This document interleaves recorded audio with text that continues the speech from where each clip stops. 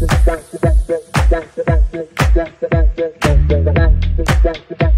that a queen ant? I can't identify that queen ant.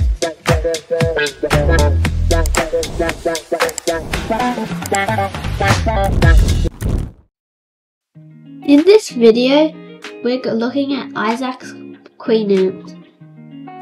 As you can see here, the queen has a singular worker, even though it has been in this test tube setup for over a year now. Well, almost a year. This is my friend Isaac's queen ant. He's dedicated to ant keeping as well.